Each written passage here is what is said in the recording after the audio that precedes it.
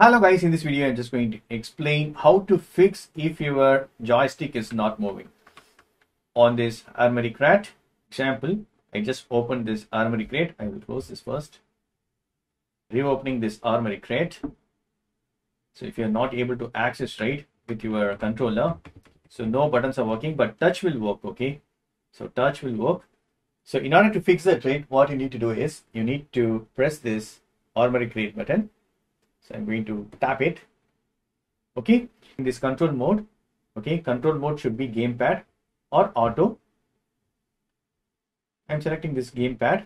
Okay, just tap it, and here right that embedded controller is disabled. So I'm going to change that. So just tap it, it will be enabled. Now I should be able to use this buttons and joysticks.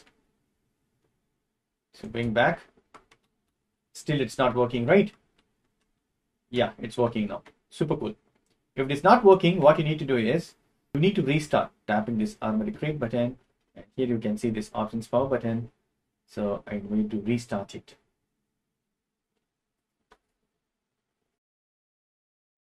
Super cool. It's restarted. So now I'm going to enter.